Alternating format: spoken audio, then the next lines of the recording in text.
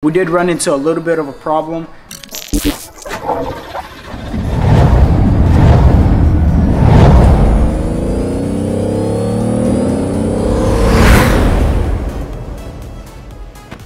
What is up, guys? Welcome back to another Cannonball E63 video. So in the previous video we did do all the rear suspension just so it can be on its feet, just so it can drive in and out of the shop, all this good stuff. In today's video we are going to focus on the electrical. So as you can see, all this stuff right here, we did kind of just throw it to the back for now because most of it goes actually in the back in the trunk.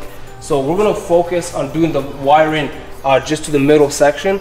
And even the interior, we want to complete the whole interior on at least the front end, the carpet inside, the front seat, just so we can actually sit inside it when we drive in and out, you know. So I'm guessing the interior, just the front end interior, throw all the wiring back. We got a lot of work. Yeah, a lot of complicated. work, look at that. Yeah, well, it's complicated, but you know, we'll figure it out where everything goes.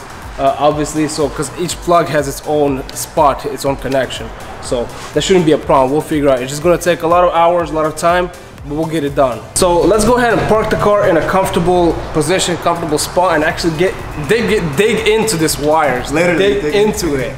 Yeah, and get it done, man. So let's kill it.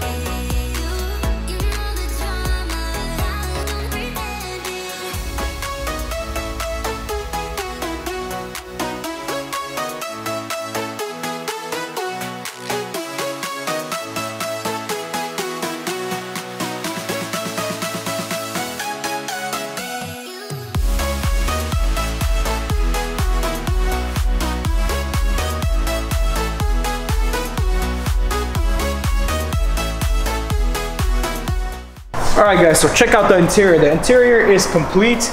Not 100%, but for the most of it, it is complete. The headliner's inside, all the seats are inside, they're all plugged in, everything's functionable. We did not want to bore you guys with this whole process because we had to figure out the whole wiring, where everything goes, because you guys seen everything was just tangled up. So we went ahead and threw you guys on a tripod and just time-lapsed pretty much the entire thing. And as for the trunk, we did figure out where all the wiring goes. So we did temporarily just throw the trunk on top. Just, it's not even bolted on completely, just so we know what wires go where. We threw in the whole air suspension unit, everything in here, so the reserve tank, and then also the vacuum, I guess you can call it a vacuum pump or whatever that is. All that's connected, everything's plugged in. Wiring wise in the back, it does still look like a mess. I don't know what all these wirings are. This is all to their personal fuse box, I guess you can say. The only original wiring that's supposed to be here would be this thick positive one, these right here, this other positive one, and then this negative one that's right here, and that bolts on into the little secondary, I guess you could say, little battery that goes in here. So we did run into a little bit of a problem, the air suspension, even though we connected everything. The car does not want to lift on us. We tried resetting all the codes. The code still pops up for the air lift. I have a feeling it could be just a ground wire that's loose, but I did get all the main ground wires screwed in, so it can't be that. The only other thing it could be is this little battery right here, because it does run to the main fuse box as well. Maybe it needs a reprogram. Yeah, I don't know how it could also need a reprogram, because like I said, everything that was in this quarter panel is for the air suspension. And from the accident, you guys seen how the quarter panel is, everything was just sandwiched inside, smashed inside. The wiring, we did also run into a little bit of a wiring problem, but we got it figured out, because the black E63, it did have the wiring harness, the complete harness, but the only thing, it's two different packages E63s. So for example, this is the wiring that would go, on the inside like this. So this is all the stuff that was messed up on it. We meshed up all the wires that we needed, so all the wires are in, everything works, whatever needs to work. There are some extra wires that we did throw out, for example, for a rear antenna right inside here. I don't know if you guys can see that. So this plug right here, it's a useless plug pretty much. So these would be the wires for that. But that's everything for the wiring. We did figure out what goes where, everything where it goes, which is good, because that's the number one thing that when I seen it, I was just like, oh boy, you know, that's not going to be easy to do. It did take a whole, believe it or not, usually it's not that hard to put together interior.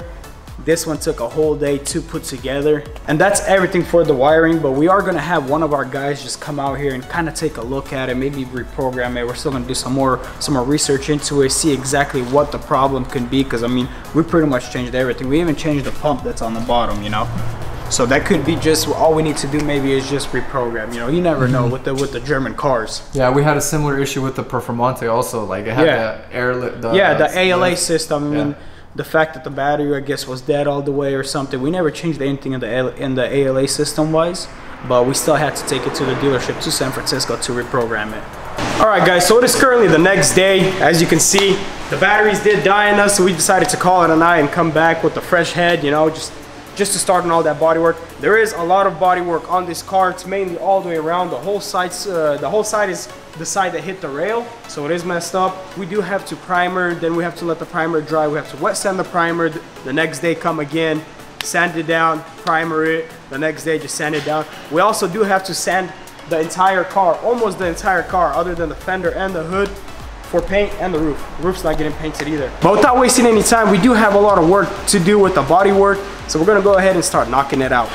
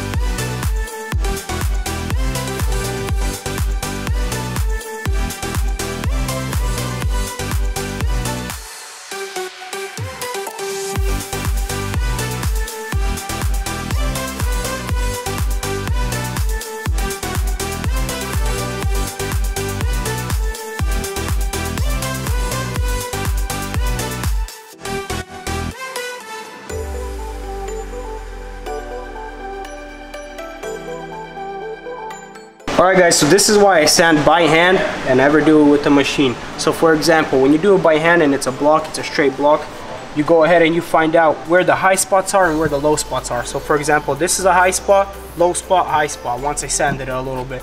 Then over here, I have to keep going until I match it up with this.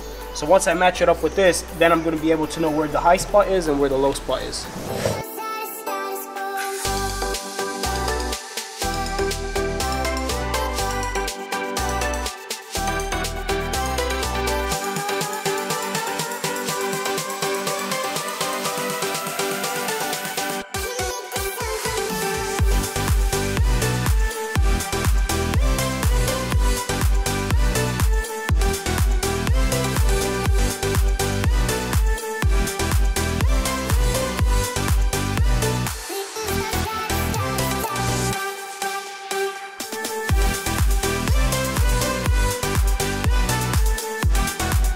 Alright, so we applied one layer of fiberglass Bondo. Also, we applied another layer of regular Bondo. So what we got left is to do the finished body filler, but unfortunately we did run out and we got a lot of work done today. So in the next episode, we are going to apply the last coat of body filler. And the next step is to primer, sand, and prep the entire car ready for paint, because we are trying to get this car done by the end of this month. But that is going to be it for today's video. I hope you guys enjoyed this episode. Make sure to smash the subscribe button, like, share. Also hit us up on our Instagram at Foreign Builds, and we will catch you guys later.